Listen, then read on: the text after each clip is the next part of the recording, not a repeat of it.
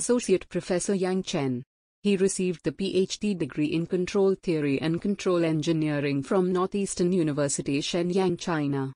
He is currently an Associate Professor in College of Science, Liaoning University of Technology. His current research interests include fuzzy reasoning and fuzzy control, type 2 fuzzy logic systems, intelligent computing and permanent magnetic drive. International Journal of Control Automation and Systems Transactions of the Institute of Measurement and Control, and so on. Congratulations for your Best Researcher Award by Science, Father.